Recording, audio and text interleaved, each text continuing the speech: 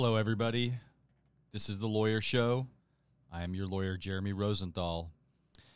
One of the things that we accomplish on The Lawyer Show is we have last-minute surprises. We like to do things differently. We like to just kind of surprise folks, not necessarily do it in a way that's organized, not necessarily do it in a way that's prepared, not necessarily do it in a way that you or even I am expecting. This week, we have three things that happened. We had a few things that happened. Number one of the things is that we had a change in plans for one of our guests earlier this week, and that put us into a bit of scramble mode, which is how we like it. And not only that, it got me to thinking that we have not, number one, had a repeat guest on. And number two, with that guest, I believe at the very end of it, we talked about having a session where we just talk movies. We talk lawyer movies. We talk about lawyer culture, things that we've seen, things like that. And so really with very little preparation, we're going to bring to you today our lawyer movie extravaganza with my co-counsel, a repeated guest on the Lawyer Show podcast, attorney Bo Kalabus. Well, Jeremy, thank you so much for having me back. I'm honored to be your third or fourth choice for this, but I'm really honored to be back today and happy to be talking some lawyer movies with you. You were my first choice for this. I was hoping to have more of a panel discussion on it. So we had other potential panelists that turned ourselves down. We have on a microphone today Heidi Stark, who was the guest last week. Also, you're a second repeat person. A second repeat person, this is yes. a big week, a lot of big repeat. So we could have gotten prepared for this. We could have planned this 2-3 months in advance. We could have rewatched a lot of these movies, but that would require preparation and that would require planning. I like with the Lawyer Show podcast that we can just kind of pull it out of nowhere and just go. I think seat of the pants is the way to go on this. And also, too, it may, if we remember things about movies incorrectly, it may generate some buzz. And, buzz is always good. Yeah, no, we could have like 2 or 3 folks out there who are watching who are like, no, that's not what happened. No, and, you should kind of get to the point where people could call in because something like that could definitely add to the flavor today. We are on Facebook Live, so we encourage anybody to write a question, ask a question, send it in. We'll debate it, or ignore it if you want to talk over us and say that we're wrong about something. Well, come on, comment live. We're not afraid, and we like the challenge of it. And and Heidi's sitting over there, and she's gonna get drugged into this a little more than she thinks today, and I'm excited about it. I was told before today's podcast, I was told that I talk a little much on these. That I was told that I'm a little verbose and that there's just a lot of narrative from me. And to that criticism, whoever it may be from, because I understand, what people say about me when I'm not around is none of my business. What I say to that vague, faceless criticism is get your own damn podcast. Exactly. You know who people really talked over back in the day in one of the movies we were talking about early? No one believed Jim Garrison. Okay, so we're going to dive right in. So Bo is referring obviously to the movie JFK, which we consider a lawyer movie. We do consider a lawyer movie. We didn't think of it right out of the gate, but it did culminate in the trial. Mm-hmm. Clay Shaw on trial for the murder and conspiracy of JFK. Right. First trial ever brought. Back into the left. Of JFK. Back into the left. Yes. How could we forget that? Back into the that's good trial advocacy because we remember it. Yes. Yep. And what else? That he had to subpoena time live. Okay. To get that movie. Did a couple things about that. First off, and I wanted to see if we could go this whole hour with avoiding this. But it looks like we're going to hit it right out of the gate. You know where 5 minutes in. you know where I'm going with it, Bo. Oh, Willie O'Keefe. So there's a quote. There's a one. It really. So let's take a 40,000-foot view here. Let's take a step back. Let's look at lawyer movies globally and how we as lawyers look at them. I don't like lawyer TV. I don't really love lawyer movies. I just don't. I'll watch them, and I can be very, very entertained by them. I don't go out of my way to find them. I don't. I get enough of it, and I find that it just kind of annoys me because they don't get it right. I remember watching reruns of L.A. Law, and then you have Jimmy Smits or who else was on that show? Oh, Corbin Burnson. Yeah, and the guy with the hair. What was it? The Hamlet? Harry Hamlin. Yes. Yeah, from Clash of the Titans. Yes. And this man, I'll tell you what, I feel bad. Nobody really, I don't think we have any. I think we took Heidi's breath away with that. I love Harry Hamlin. I also love Clash of the Titans, but that's not what we're talking about. There's a character named Kalabus on true. Clash of the Titans. That's true. So, okay, so when Harry Hamlin stands in front of a jury and starts arguing about, well, studies show that cigarettes have a blah, blah, blah, blah, blah, blah, blah, blah, blah, blah. And in my mind, I'm like, it's a needle off the record moment, because as a lawyer, you're thinking you have to move heaven and earth just to get something like that into evidence. Mm-hmm. And it's going to take, even if you can manage to get to where you stand in front of a jury and just talk about a study about tobacco, mm-hmm.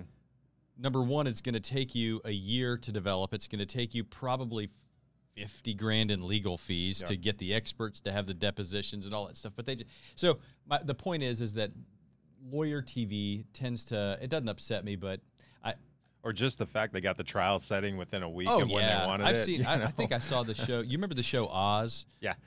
They had a capital murder, and the guy was executed in the same episode. Oh yeah, got to fit it into an hour. Yeah. I mean that's a 17-year process really anywhere else. It's like, and the writ's done.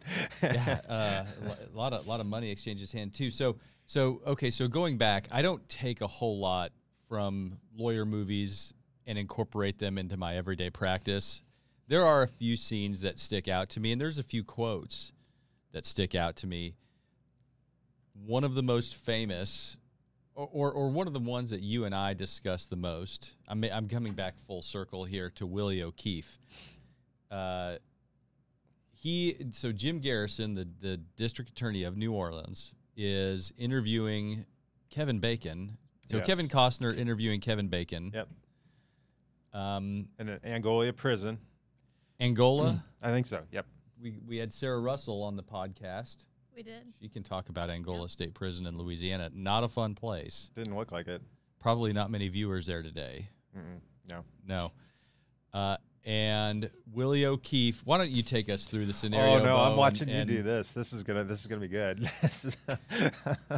Okay, so he puts what was Willie O'Keefe's role? He was a male prostitute. He was a male prostitute that was involved with Clay Shaw and David Ferry. Yeah, how could we forget Joe Pesci in the portrayal of David Ferry?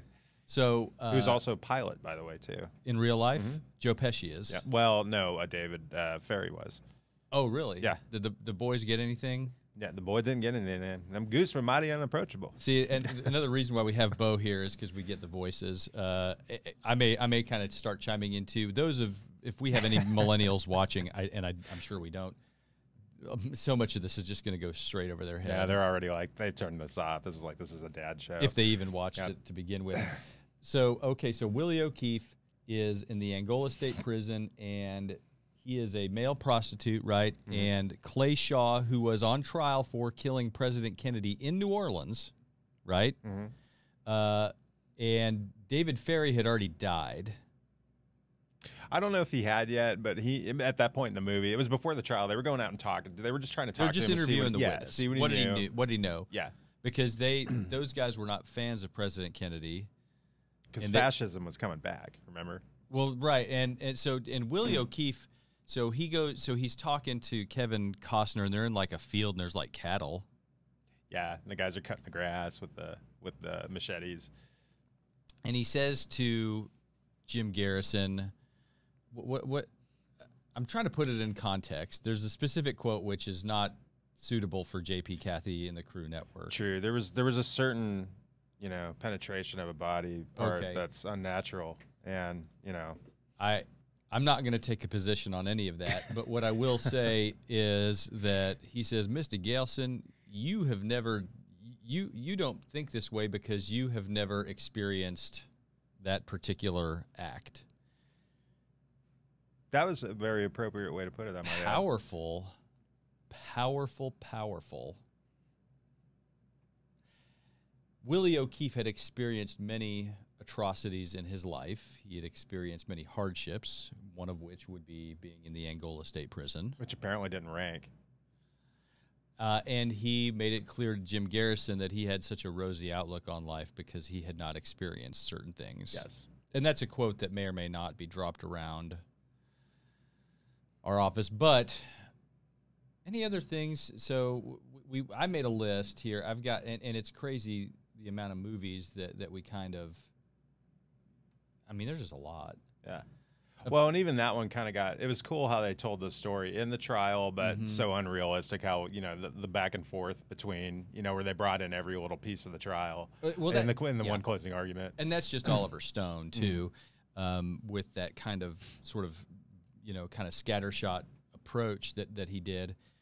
And it really, I guess it's a lawyer movie in that he's the district attorney of New Orleans and that they had a trial. Not really. I mean, it's a JFK movie. So the one that ranks that there's a few that we have to talk about here today. One, My Cousin Vinny.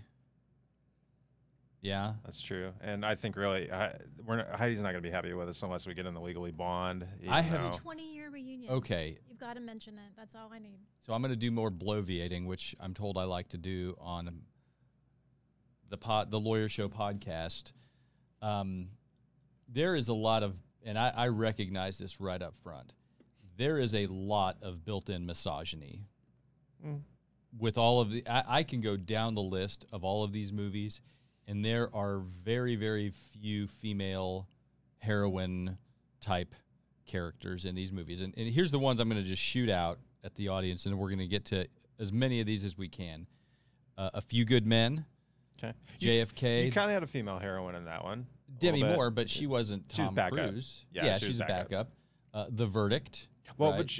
And we'll get into it, but she kind of kept it on the rails when no one else believed. So it was kind of, you know, I'd give her a little more backup than that. Well, didn't she want, and she brought Aunt Jenny or something like that? Oh, yeah. I remember that She pulled out all the stops to stay on that case. We'll get back to A Few Good Men here, but just kind of running down the list. The Verdict.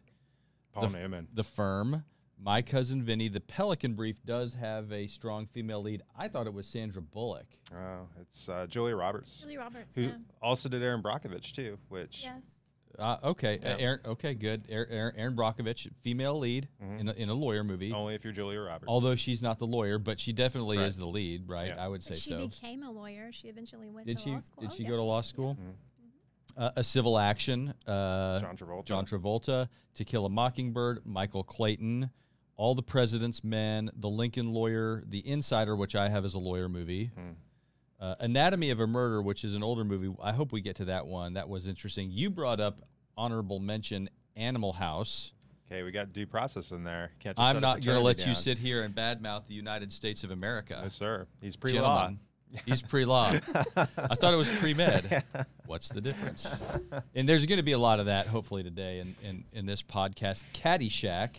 You got to judge. You got to judge. And 12 Angry Men, I think, too. That one's obvious. And 12 Angry Men, right? So Legally Blonde, I haven't watched it. It's been about 20 years for me. When did it come out, Heidi? It's 20 years old. You're the authority on. This is your lead. So. Yeah, this is your turn. It's been a long time since I've seen it. There is a second movie, possibly a third, but I'm not 100% sure. And Reese Witherspoon is coming back and doing this again. Okay.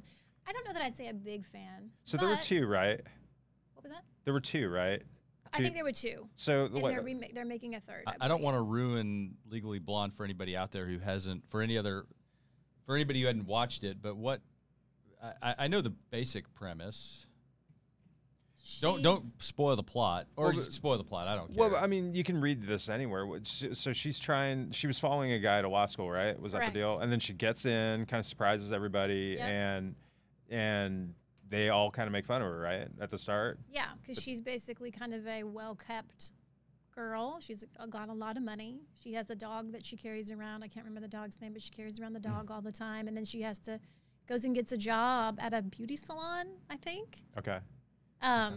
It's just really cute. It's just kind of, you can overcome, you can make it, and just because you don't look like something on the outside doesn't mean you can't do something. So. Well, that's what Bo and I look. Bo and I, we actually have a lot of overlap in the movies that we like. You're watching JP Kathy and the Crew Network. You can see JP Kathy and the Crew between 7:30 and 9, Monday, Wednesday, Friday. This is the Lawyer Show. We're on between noon and 1 on Facebook Live on Thursdays. What I was getting at was Bo Kalabus and I, we have a lot of overlap on movies. I probably have more overlap with you on movies than I may have, frankly, with anybody else, including my spouse. Now, similar interests, but you also, like the Poseidon Adventure. Oh, yeah. 1972, Irwin Allen, little disaster movie. Very good. I mean, yeah, and I cut you off. That's what I do. But hey. You were saying? I think I was done. You're more into the airport movies for a laugh. I mean, we like Airplane, we laugh at that. But if you like any of the Airplane movies, you've got to go watch the Airport series, because that's just where they ripped off all that stuff for the comedic part of it. Which, I mean, the first one was probably their best one. It's still, you go back and look at it now, and it's campy, but it's still it's entertaining. They had big casts in them. You know, one movie that I cannot. They actually made this movie for you. Oh, I know where we're going. And you refuse to. You've never watched it. Is A Clockwork Orange, which I also think is a bit of a lawyer movie. A little bit. It's about criminal justice. You wouldn't know, even though they made the thing. I mean, this movie got banned for 10, 15 years in England, and if you ever watch it, you're going to ask yourself why they ever unbanned it. Well, I'll make you this deal. If one person on Facebook who's not inside this room comments that, Bo, you really need to watch Clockwork Orange, I will come in Monday having seen Clockwork Orange. But you won't take my word for it. I bet you're probably right. I mean, you know me on the movies. You know what movies I like. It's Stanley Kubrick. That's true. We're big Kubrick fans. I mean, Stanley Kubrick, big Tarantino fans.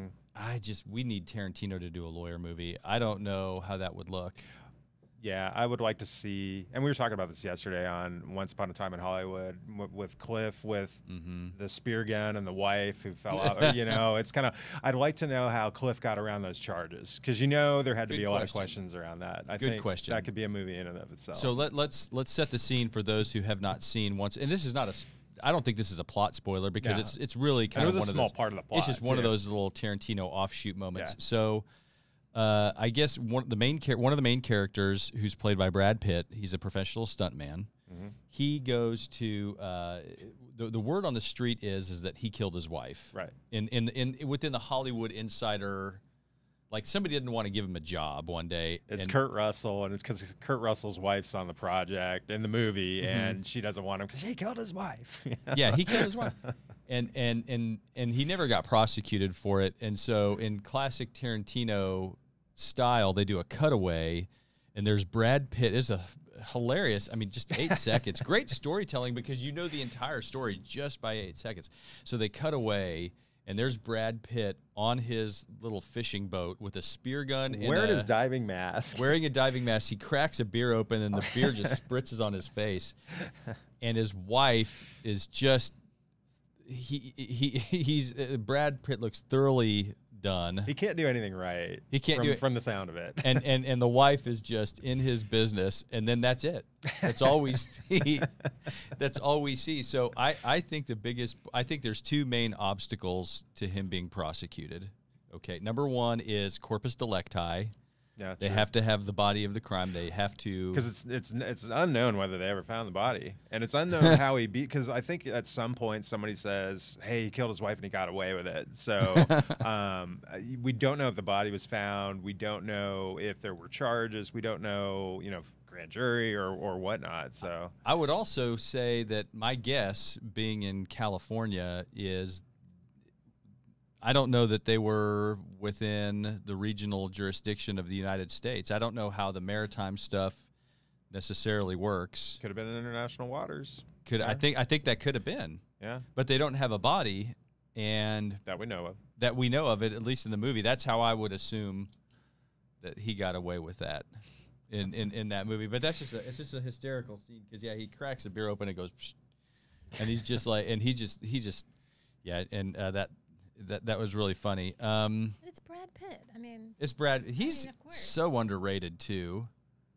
He's amazing. Like, he's been in some great movies. I wouldn't say amazing, Heidi. Oh yeah, totally amazing. Well, we don't know of a Brad Pitt lawyer movie, do we? Does he do? Are there any Brad Pitt? I mean, and some of these actors. That's another thing that I kind of going through this list that I saw. A lot of common denominators. Matthew McConaughey. He's in a lot. He's been in a few. A Time to Kill, which is not on the list, but he was in that, and The Lincoln Lawyer. Yeah. Richard Gere was in a few that I didn't list one. The one where and I forget the name of it. He was with Ed Norton in one, and he's the lawyer. He's also another good scene, which I'm going to get a lot of business for this, a lot of flack. One of my favorite quotes for my practice from any movie is from the movie Chicago. Beyond the Kevin Bacon quote. Right. Another one is from the movie Chicago, which is just a musical, right? But it's about, I mean, and you've watched it, Bo, right? You know the words to all the songs. I'm a big show tune guy. Look, I mean, that's another reason why you've made the panel today. Okay, hey, things you learn about me, you know. that and you're willing to be here because you could race back to the office for a 1:30. 2:30 now. Oh, 2:30. Oh, so yeah. we can drone on. We got some time. In the movie Chicago, the husband who's God, what's his name? Same Chest Rockwell from Boogie Nights. Oh, I see him. I see him in my mind. John C. Reilly. Yes. So John C. Reilly is kind of the sad sack husband, and he's going to Richard Gere, who's the high-priced criminal lawyer, and Richard Gere kind of ignores him. The guy's there, literally hat in hand, saying, "Will you defend my wife? She's accused of murder." And Richard Gere's pretending not to listen to him, or not listening to him, and then Richard Gere finally snaps. He says, I didn't, I might get this all wrong, but he says, I didn't ask you if she was an orphan. I didn't ask you if she was innocent. I didn't ask you this. I didn't ask you that. I didn't ask you this. I asked if you had $5,000. And then the guy has... I don't think Stark approves of that, Heidi. I've heard that quote in the office. And then he comes up, and the guy comes up, I think he's got 1,000, and then Richard Gere starts to listen. So, but the point, why I think that's a good quote for the practice of law, particularly in our line of work, is, I mean, really, there's... And I'm going to take a step back, and I'm going to go into Lawyer Show podcast mode where I rant. We'll keep this one to a minute or less.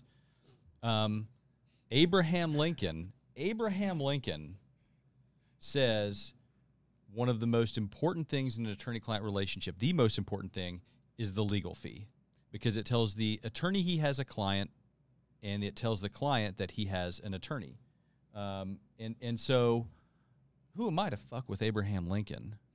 Okay, but this point from the movie demonstrates it perfectly, right? This is a tragic situation, but the lawyer really should not and does not feel bad about it and cannot be drawn into that problem for the reason that it's not his problem yet. He is not the lawyer, and the client cannot expect that type of crossover. And not only that, and we talked about this a few episodes ago of the podcast, which is that you can't make the client's problem your problem. That's true. And it's the money that sort of cements that sort of solidifies that. Now, the lawyer, Richard Gere, doesn't need to be drawing that much in anyway beyond that. And not only that, but we don't judge, right? We don't judge.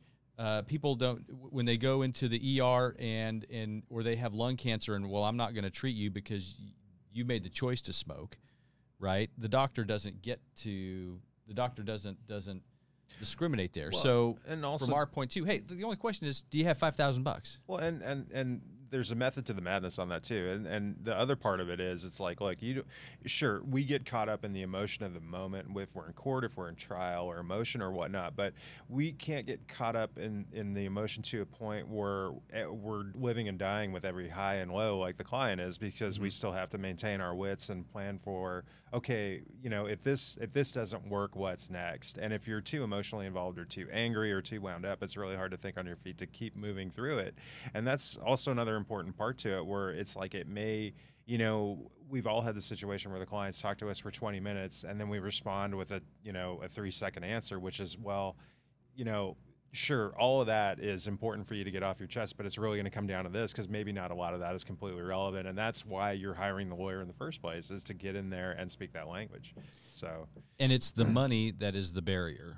It is the barrier. It's the barrier because a lot of these lines can be blurred. Right. Well, and a lot of problems are not really problems when you throw money in the equation. It's just like, oh, I just wanted advice. Exactly. You know? That's exactly right.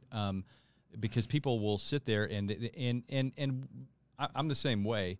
They will take what's free, and if they have to put a price tag on it, well, I guess it's not that big of a problem. Right, exactly. Whereas if your pipes are burst, it's like you're taking time off work to be there when the plumber wants to be there, and you're paying him what he wants. You know, it's the same thing. It's just, you know, because we all get the things where I can't get in during the time of day. Oh, will you meet with me on Sunday or whatnot? And it's like, no, you know, you're not going to meet your plumber on a Sunday. You know, you're. I don't know. You know? So speaking of.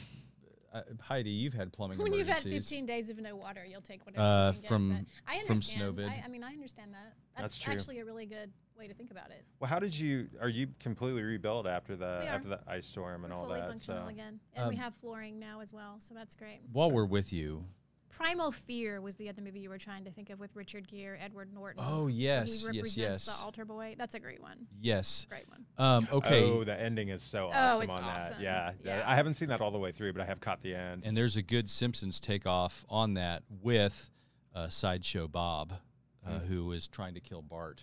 Well, and you had a female judge in that too. Oh, right. Yep. Yeah. So, question, Heidi, how many requests have we gotten for Bo to watch A Clockwork Orange on Facebook? Well, I was just going to say you probably needed to repeat that, because if they missed it in the beginning when our viewers, you know were what? still It's not joining even. in. I'm not even. You know what? Well, I think you should, because we have more viewers. If they now. were not, if they weren't watching, then I'm not. Well. Okay, Bo Kalabus has not seen A Clockwork Orange. I know he is going fan. on this weird hunger strike where he will not watch it unless somebody not named Jeremy or Heidi are in this room. I think, don't we make our paralegal? Don't we make, like Tiana? Don't we make her watch this? You really do make people go and watch me, because you talk these movie quotes. All of you guys do. You talk these movie quotes all the time, and you don't. Well, what are we missing? What other ones? What you're saying is we're podcasting every time we're at the office, really. Basically. So this is what it's like to be in our office right now. Yeah. A Few Good Men. Let's go to A Few Good Men. Okay. Tom Cruise. Airman O'Malley. Yeah. What's he going to say? Well, they're going to come in and say absolutely nothing. You know. What is the allure? Okay, so I was trying to think about this. I was trying to think about what's the allure of A Few Good Men. Boy, I'll tell you what. It's got everything in it, though. It does. You've got, number one, that cast was outstanding. It really was. I thought everybody did a really good job on it. And you know, you've got the military, you've got veterans, you've got an issue, you've got you know, you got a terrible death that happened. It kind of gives you insight into what could happen in the military.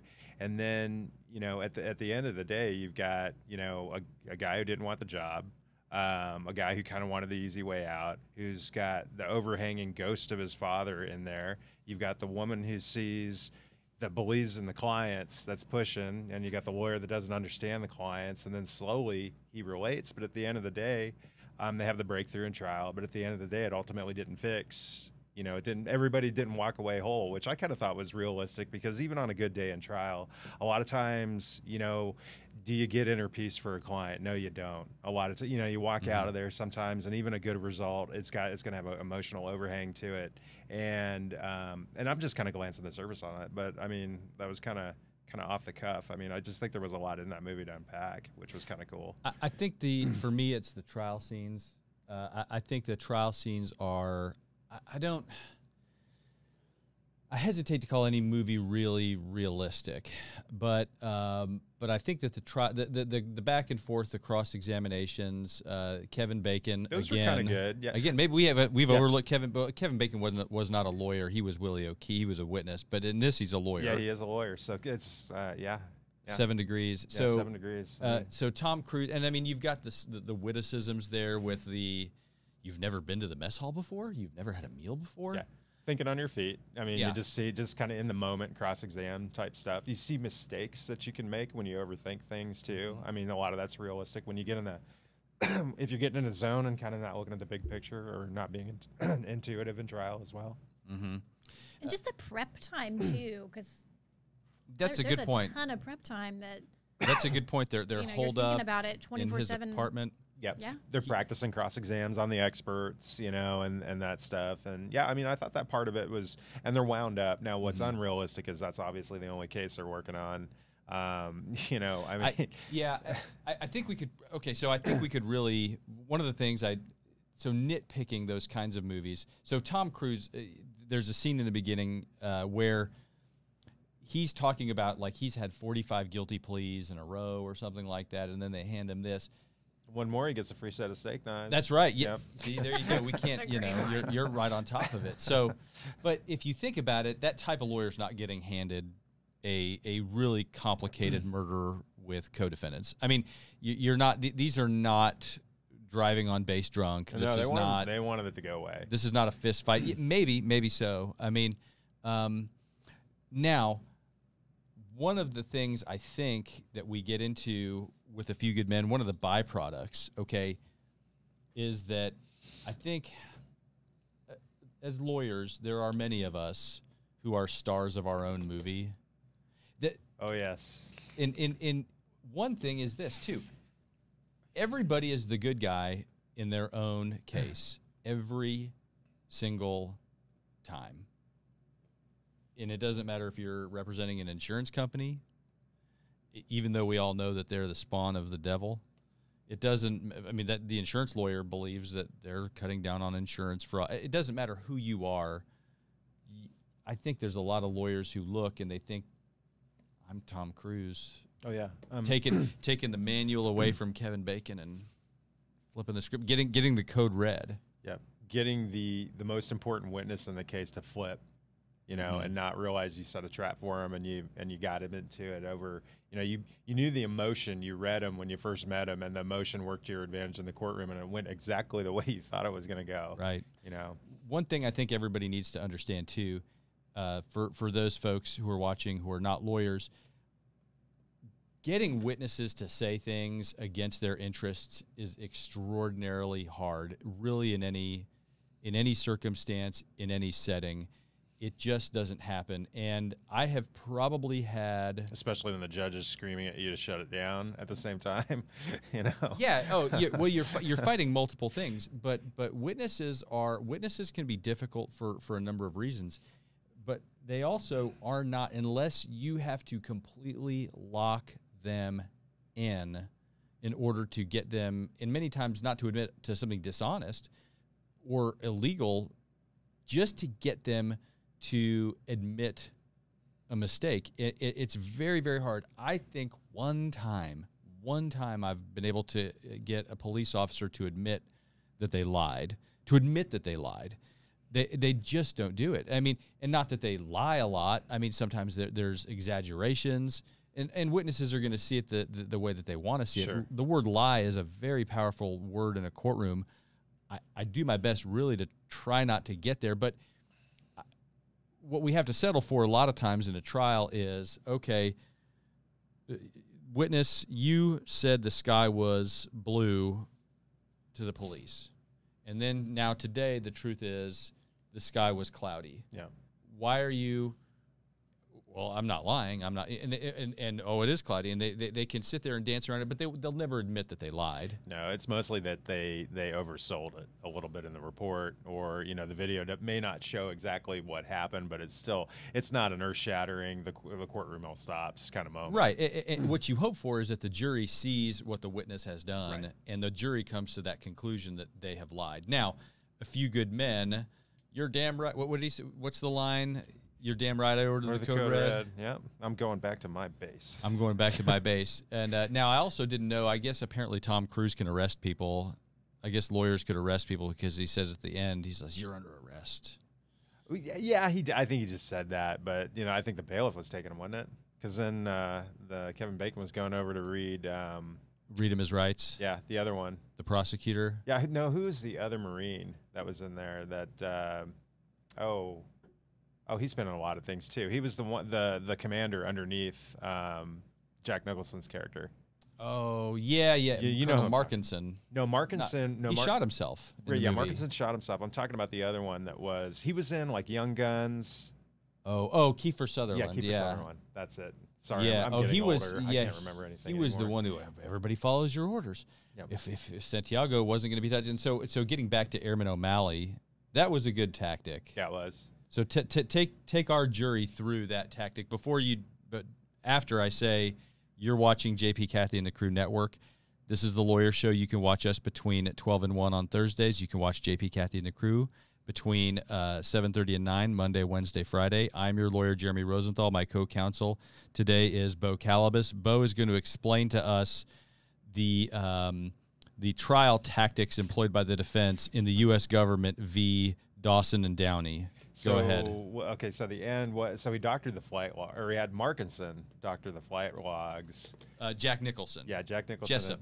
Jessup had Markinson doctor the flight logs to basically show that there was a flight off at 6 a.m. And they couldn't find any record of any flight, but they brought in the guys that were just going to testify that they didn't see anything land at 6 a.m. in Washington or whatever it was. So it was just kind of a little, I think.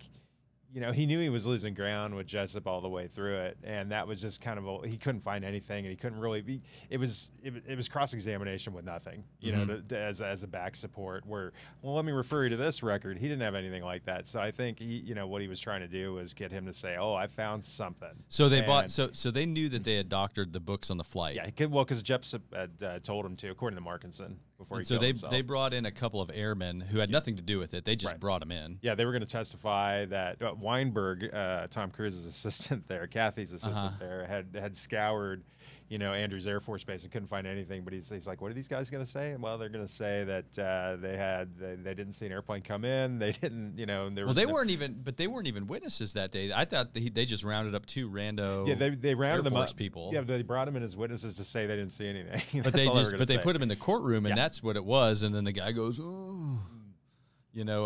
Colonel Jessup sees them and gets uncomfortable. And so that's a really good way to box him in. So very good trial advocacy.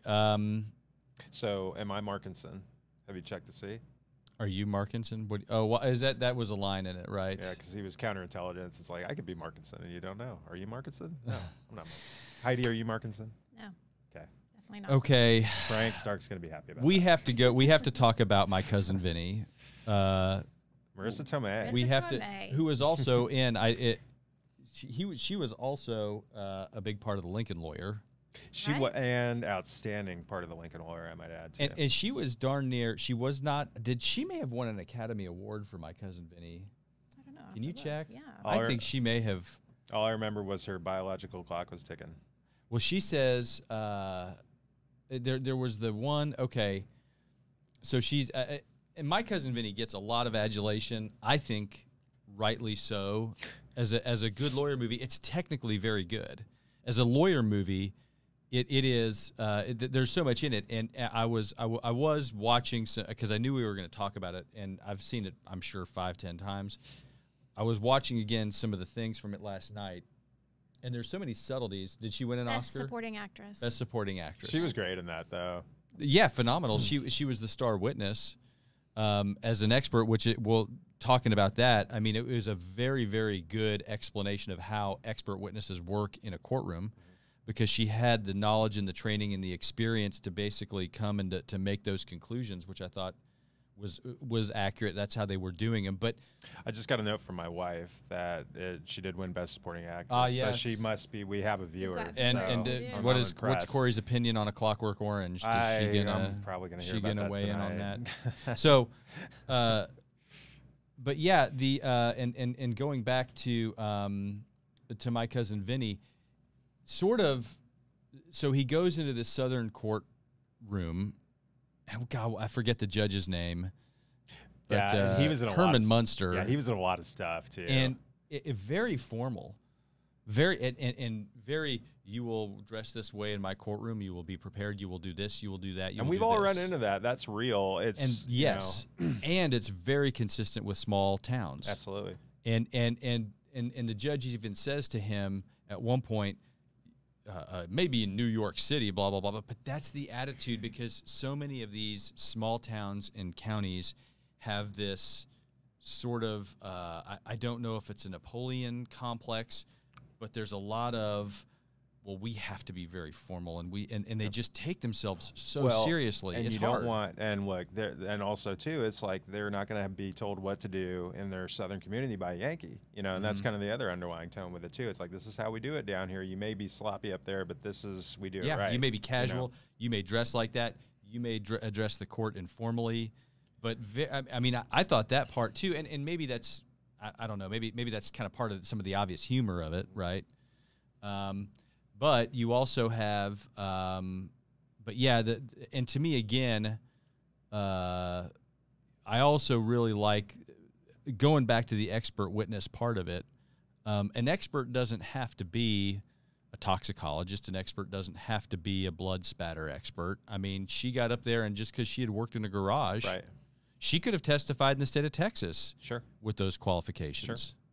Yeah, it's like, in something like, if you've got, a case that may involve something like Snapchat, where I'm like, I don't have any idea how any of this works, but if you have someone that's a peer that knows how it works, knows how things move around on it, or any of the online apps for that matter that you may not be savvy in, you may need some of that to explain, like, well, this is like in a harassment case or something like that, where, you wouldn't think that they would qualify, but once you learn how they understand, all you have to do is have the knowledge, experience, and, and it's, I mean, you've got a ball game with them. So.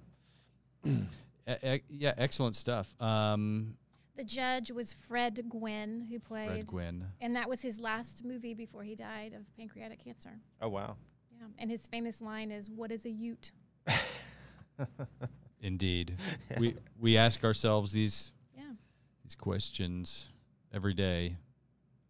Yeah, my cousin Vinny, I think that is very, I think it gets a lot of, like I was saying, I think it gets a lot of credibility for being a really, really good lawyer movie. And I think, and all the shtick just kind of makes it better. Yeah. Oh yeah, it does. It does. And at the end, he had the breakthrough, which everybody I talk to, that's what they just think criminal lawyers do, is we're in the middle of a trial and then boom, we see the light. And that doesn't happen on your cases? Sometimes, Okay. I just thought that was everybody. Okay. But it also shows he was a human being, because he was trying to sleep, and it was like the trains one night, and car the stuck in the screech owl, mud, and sleeping in the car in the middle of the forest. Like he was just trying to be prepared, and he finally ended up sleeping the best in the jail. Yeah.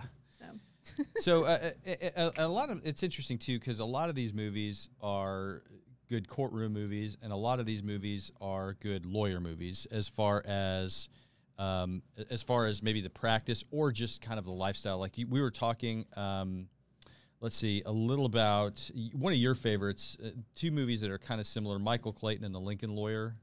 I like those, but one thing, if I may, can I hit? Because they kind of run together, The Verdict and Civil Action. I've got The Verdict here. Okay. Okay. I like The Verdict. The Verdict, go ahead. Because you kind of come in the middle of the case, and he's got a medical malpractice case, and it's Paul Newman, and this comes out about 1980. And the movie's rough around the edges. It just is. It's not, it's old school. He got accused of jury tampering back in the day. He's, had a brush with the state bar over it. Everybody knows it, but he's got this case, and he's an alcoholic, and he's struggling to kind of get back in the game. And he gets offered a good settlement on it, and his buddy's like, look, we need to take it. And he decides to roll the dice. And he thinks he's got an expert witness that's going to, I think what the issue was is they put a female under anesthetic, but they missed that she had eaten, and she asphyxiated and died. And I can't remember if she died or was a vegetable for a while. She was in a coma. Okay. This is another one that I watched a bunch of highlights. Yeah, because I've seen it a handful of times. But yeah, go ahead. And it's real good. And you've got the overhanging judge that's defense oriented up there. You've got the big defense firm that's got all the money behind him in the prep. And they're talking about prepping the case, and one of the associates is getting married, and he's like, send your wife flowers because you're just going to be working through your wedding and all. It just shuts everything down and away they go. That just gives me warm fuzzies as a lawyer. Well, and Paul Newman, it's fallen apart. His expert disappears. He brings in an expert that just gets his rear handed to him. But then he's got a gumshoe, and he keeps going up to down in New York to find a nurse that had left, and he gets the breakthrough where all of a sudden where he wants to take the settlement right before the trial starts when he finds out his expert fizzled. And then we've all had cases that are built upon experts, and then you get a little nervous when they say they're not going to come to testify, or they've got other conflicts and you may not have them at trial. A lot of folks are busy sometimes, so it's like that kind of element where I'm like, okay, it's kind of it's realistic to a degree, and but ultimately it ends up working out for him. But you see all the hurdles he's got to go through. But it comes down to they finally found someone that was going to come in and tell the truth on it. Okay, so one of my takeaways, extremely layered. The verdict is extremely layered in many different ways, and yes, it does focus a lot on Paul Newman's life, on his problems, on his alcohol issues. I mean, he's in there, right? He's at the bar drinking. Is he playing there's one pinball? Is he playing the pinball machine right before he's going to go pick the jury? And he's like, oh damn, I got to go, and then he's running late, and so I mean, he's a very, very flawed person up against really an impossible opponent, because they even put a plant. They had that female. Right. The firm planted the love interest in there to kind of distract him, or to at least figure out what he was up to. Which I haven't checked the rules of ethics. I'm going to guess that's a little over the line. Remember the line in that? It's like whiskey, or the winning is what all that matters. Winning is what pays. Winning is what buys the whiskey. I don't really. So, okay, now I will say this. How do you remember these things? This is what he does. Well, the crossover the crossover with the Civil Action, which had John Travolta in it, though, with he plays Jan Schlitman in it, and that's a true story, by the way. It was a true story, but the verdict was based on one of the real Jan Schlitman, one of the first firms he worked for. The verdict was based on his partner at that firm, the older mentor, and so like when he got into that case, he didn't want it, and it just shows that, hey, we think the wells, that was a well water case where they had poisoned water, and that kind of gives you the reverse of what you're talking about with experts, where I think it was William H. Macy's in there. He's like, well, they suspect this causes leukemia. That's just a euphemism for unproven, and so. You don't understand the money drain on a case like that, and that kind of goes back to your LA law, where it's kind of BS on what they're doing, where they brought in all the experts to show how the water flowed under the ground and how it got to the wells and all that, and at the end, I mean, it's whatever money they got out of that case. Just, I mean, it wrecked the firm, it wrecked all those guys, to some degree. It totally destroyed them. A civil action and the verdict they're very similar in that part of it, because it shows the human side of what those lawyers were going to. And back to the verdict. So I think what happened, right. So the patient, I guess, was under anesthesia. I think she vomited. Yeah. And because she had eaten, and she told them that she had eaten, and they doctored it. They doctored it, and then they ran the nurse off, and Paul Newman ran her down. Right. Right. But I will say this: I watched the closing argument from the verdict, and either I am stupid, or I can watch that 100 times and not know what he was talking about at all. He's talking about justice, and he's talking about statues, and he's talking about icons. It sounded like a defense lawyer when you have nothing. He just didn't have anything to say. And another point too that I should, before we move off the verdict, very upset clients. And the same with the civil action too.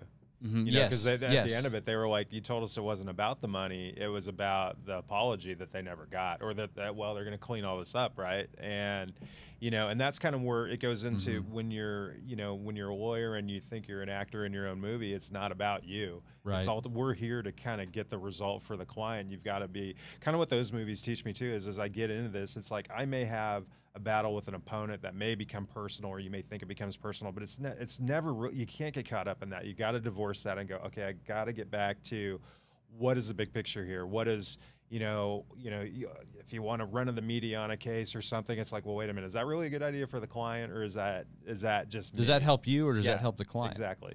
Right. It's always, again, always about the client. And I remember from the verdict, just the clients are finally kind of catching on to Paul Newman, because the lawyers have a lot of power and they have a lot of ability to, just to put it bluntly, to snow a client. Right. And the client, because they didn't know about the settlement offer, I think, initially, that they would have taken. Is that right? I think that's what started it downhill. Was they were like, wait a minute, whatever it was, like I think $75,000 or something, and they were just like, it was $210,000. Oh, was it really? And then Paul Newman, I think, says to the deacon or whoever's offering it to him, because the hospital is affiliated with the church, I guess, and Paul Newman is talking one-on-one with the deacon of the church or the whoever, the official. And he says, $210,000. He says that gets divided by 3 very evenly, right? Because the third being what his contingency fee was going to be. So he got off. So they got offered a lot of money there. I don't think anywhere near what they actually got. What other, Heidi? What other quotes do you think we get from lawyer movies? There's one that I want to talk about. With the insider, so you definitely want to bring it up. But you're the one that listen. You hear. Now, I'm sure there's quotes that we have from The Office that we talk about. The Office, the show. Yes. The Office, from Boogie Nights. There's a lot of movies that have made it into A Serious Man. Serious Man, Boogie Nights for sure. What was the one? Burn After Reading. Burn After Reading. Yep. Yep. But what have we learned here? What have we learned? That you have to watch movies and shows to work at Rosenthal, Kalabus, and Tyrion. Well, we highly encourage it. Talking about if you don't. It's very hard. It's very hard with some of the younger folks that we have, some of the millennial types, because we can talk about these things and it just goes right over their head. So hit it. What else you got on there? So I've got, so we haven't talked about The Firm. That's another movie. Tom Cruise again. That's another movie about I'm the star of my own life movie. These are nice people, Abby. Nice people. I haven't seen this one in a long, long time. But so he works at this firm and he finds out they're all crooks. Yeah, they wine him and dine him. They know he's poor. That's what they go after. And it's a tax firm, but it's really they help clients that basically they help the clients that launder the money for the crime family, for the mafia, and they do the mafia legal work there. But they're overbilling clients is what they're doing, right? Yeah. Well, that's how they do that as part of their policy. But that's how they get caught, because he didn't want to turn over the information. The attorney, you learned about attorney-client privilege there. That right after he took an oath to uphold the privilege, that he was going to turn right around and break it for the feds. Ed Harris was in that, and remember Ed Harris was the FBI guy. Okay, so here's what that makes me think of. So there was, and this is an incident that I don't know how this even got resolved. It's been maybe 10 years since this happened, but again, lawyers, we all kind of are sort of raised to think that we are these special snowflakes, that we are the stars of our own movies, that the whole planet sort of revolves around us. So there was a case in Collin County happened, I don't know, like I said, 10 years ago, maybe even longer than that. And I forget the particulars of it, but that's not going to stop me from just kind of blasting it out. Oh, we know. So he goes, so what happens is somebody is acquitted. And it was the prosecutor didn't agree with the acquittal. It was a DWI of some sort. Client has a bench trial, gets acquitted. I think what I heard was the client was sort of connected, that the allegation was that there was some inside baseball there surrounding the acquittal, which would be very surprising to me if anything like that was remotely true. But we have in Texas what's called an expunction, which means you can have your records destroyed if you win a case. And at Rosenthal Kalabus Tyrion, we do a lot of expunctions. You can call us at 972-369-0577. That's how you get your record cleaned. Okay? So just remember, 972-369-0577. We file a petition for expunction. Once the judge grants that expunction, it is unlawful for anybody to disseminate that information. You have the ability under Chapter 55 of the Texas Code of Criminal Procedure in most instances to deny the occasion of the arrest. Right, because it's a misdemeanor. Somebody tries to use that against you. And so exactly, if you are a prosecutor, you are committing a crime by keeping and retaining those records and by showing somebody else, because two judges have now come in and said, clear this person's record. It should be scrubbed from every governmental entity. You've got the original judge and the other judge. Well, this prosecutor decides that this acquittal is just wrong.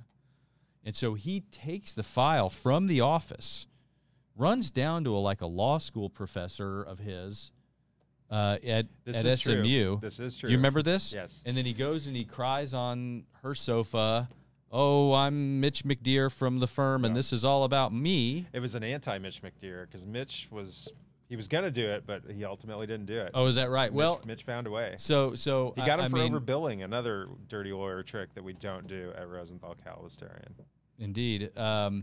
So, and I remember this made the paper at some point, that it was so bad, and I haven't seen or heard from this lawyer again. Who knows where his movie has moved to, but that's kind of what I think a lot of lawyers sort of think of themselves, kind of like that sort of, I've got to we're trained to question things around us, and that's great. And we also, I think, as far as professions go, I have yet to see a profession that polices itself anywhere near as well as the legal profession. I just don't think they do. I don't think that we have the State Bar of Texas. We have we have all of our ethics and grievance procedures. Right. Right. We have grievance committees that are around. Well, and we've seen judges that if they think they're seeing something going on, they'll report you. They will report people. Yeah. And we've seen them threaten to do that to certain folks, and it's there's a lot of checks and balances in the profession, which I don't think a lot of people realize that are out there. So this prosecutor, what I think he needs to, the one who kind of ran away and did his little thing, what he needs to understand, if I was talking to him, what I would say, okay, asshole, you're not the only honest lawyer in this county. There's other honest lawyers here, and everybody who touched this file, you have to start out with the presumption that they did so honestly. You have gone out on such a ledge here that you are committing an offense on your own because you think you're the only honest one, and you need to get over yourself. Well, and I don't know if that's likening to a whistleblowing, because again, I don't know if there was anything to whistleblow about in this certain scenario, but it's, that's kind of the thing, is when you do something like that, because you're basically saying, I'm honest, but I'm going to violate a lot of rules and laws to do this, with some of which may even be criminal. It's getting to the point where you're basically a pariah in your own field after that. The fact is, too, this guy had a remedy. If he thought that there had been foul play surrounding the acquittal, if he had thought that there was foul play, he can call the police, too. He can call the Texas Rangers, who would investigate it. She could have objected to the expunction, too, probably through the DA's office or whatever. We're getting our pronouns mixed up. We are. Anyway, we may be... Okay, so there's a great quote from the... nobody's commented on anything. I don't want to know. Gosh, this is sad. This is just makes me so sad. That's okay. This is what I expected. It's got some traction, though. Well, we don't put any effort into this. Why should they? So, okay, now the Insider... If that's not reason to keep us turned on, I don't know what is it. That's, Okay, so there's the movie The Insider. I've never seen this, I don't think. You've never seen... I think it's The Insider with Russell Crowe. Oh, I thought, man, you would love The Insider. I don't think I have. When did it come out? This is 2007, maybe 2008. So this is the movie where Russell Crowe plays the guy at the tobacco company, and 60 Minutes is doing their interview with him, and then the tobacco company tries to come in and shut down the interviews. I have not seen this. And tried to shut down the news story. Okay. And so boy, that's a great movie because you've got lawyering from several different angles. You really haven't seen this? I don't think so. Oh, my Lord. 2007, that's, when I just kind of... Are you finding it? It's 1999. Oh, My bad. And it was actually nominated for 7 Academy Awards. That's all. Including Best Picture and Best Actor in a Leading Role for Russell Crowe. Okay. So I was worried about finishing law school. I was totally focused back in those days. You were in the zone. I get it. Okay, so this is a great movie. Okay, because you've got 60 Minutes, who they're threatening, and the tobacco industry is threatening to sue the potatoes out of them for running this story. Russell Crowe is this. I saw the signal for wrapping this up. This is a great episode. I think we stay here until they kick us out. Anyway. We're going to need food brought in if we're going to do a standoff. There's just too much to go through. So the insider says... Part 2, Bo Kalabus will have to be another repeat guest. We'll have to do this yet again. You just committed yourself there. So the next time we have a last-minute change of guests... Well, I think our 3 listeners will like it. Well, I mean, maybe next time somebody will comment on anything. Anyway, so Russell Crowe plays the scientist who worked for one of the big tobacco companies, and he's gone rogue. He's gone off the... He's gone. Oh, okay. He's gone, as they say in That's the legal got a Michael profession, Clayton kind of feel to off it. the reservation is Okay. what they call it, and so he's gone and basically saying these people are just killing people just to make money is what he says. 60 Minutes interviews him and he breaks it down, and then it gets into this whole legal battle. And so there's one scene that's great where Mike Wallace is talking to one of the CBS lawyers. The CBS lawyer is a very young lady. She's maybe 30. And she's laying it out to him. She says, this or that, Mike, you've got to blah, blah, blah, blah. And he goes, Mike, I'm Mike now. Mike. Because Mike Wallace at this point is in his 60s, and he's a highly accomplished journalist. Yeah. And she was like, oh, I guess I'm Mike. Yeah, and he's like, you can, and he tells her where to go. But there's a great scene, too, because I think there's some type of state administrative hearing or an injunction, and they go absolutely bonkers in there, and this guy and these lawyers who are as alpha and as mean as they get at one another are standing up, and one of them says, this state, Kentucky, has put an injunction on you, sir. That means you don't talk in this deposition. I'm instructing you to remain silent. The other lawyer just explodes at him, and he says, and it's the guy, the actor, I'm going to forget his name, also in Animal House. He says, oh, you have rights. And you have lefts and ups and downs and sideways. And he says, and then the guy smiles. And he says, and you wipe that smile off your face. We are in the sovereign state of, I think it's Mississippi. Anyway, I'm not doing it justice. That's not going to stop me from making an idiot out of myself here. I am shocked that you haven't seen that. It sounds a lot like I mean, a lot of the civil depositions I was in, a lot of them were smooth. There were some of them who were just turned into, let's see who can be the bigger bully. So that I might have to crank this in. That is a great civil lawyer being a civil lawyer scene. Stark, what is your favorite lawyer movie? She's just trying to get us off the No, Corey basically just said that was being added to your weekend plan. The Insider? No, to watch Clockwork Orange. Oh, well, see, there we go. We have persuaded the authority. She is my social She's director. going to hate it. I don't know. She may not hate it. I don't know her tastes nearly as well as I do yours. Just understand, Corey needs to understand, they banned this movie for 10 years in England for a reason. Yeah. A good reason, because this is... It's a one-time watch for me. Have you've seen it, Heidi? I have. Yeah. Yeah. See, this is why I haven't watched it yet. It's kind of like, you know. It's Stanley Kubrick. I know. Tell me what he's done that sucks. Yeah, not much. Nothing. Nothing. Not Dr. Strangelove. None of it. Not Spartacus. He did Spartacus, right? Oh, I don't think I've seen Spartacus. Oh, wow. I know. Jeez, you know. you've got to watch that. That's amazing. Heidi, you wanted to talk about the Pelican Brief before they throw us out of this room? I do like the Pelican Brief. I like it too. I thought that was a great one. That's a good movie. Yeah. Yep. Denzel. Blowing up cars. Yeah. You know. Like Oh, Sam Shepard. That's right. Save nature, save the birds that were in the bird. I kind of like the sanctuary. tragic lawyer like Sam Shepard was in that. He's teaching, but he's just kind of hanging on to the bottle. You know, it's just kind of, that's good Having stuff. a thing with one of the law students. You know, Yeah, kind of skirting the that's rules, fine. but you Nothing know. wrong with that. I mean, not a lot of comedy for the purposes of the Lawyer Show podcast in To Kill a Mockingbird. No, not so much. Caddyshack, we have Judge Smales. We do have Judge Smells in Caddyshack. What was the line where he put people away for? Okay, so I have a few friends who can quote Caddyshack Heidi, verbatim, we're killing the whole Heidi thing, right now. the whole thing, and I'm gonna kill it, and I'm gonna get it wrong. So I'm sorry about that in advance, but it is. I've sentenced people to death younger than you. Didn't want to do it. Felt I owed it to them. I said so. So he's talking to like an 18-year-old. So Danny Noonan. Danny Noonan, right? So there's Judge Smales, and so that's a pretty iconic character. Man, I think we've covered as much as we can. We could go for another 2 or 3 hours, but I don't know that would be. I don't think anybody behind us here wants us to. I don't think anybody needs that. Anyway, thank you. Successful show, though, I got to say. Well, I feel that way. Yeah. Lots of good quotes, which I knew there would be. I don't know how you all can remember all those, but you did a good job representing today. I don't know how we know them either. Bo's better.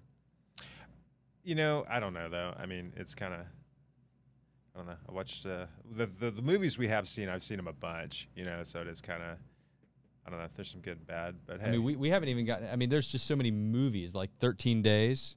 13 Days. Apollo 13. Apollo 13. Yeah, we got to get off. Okay.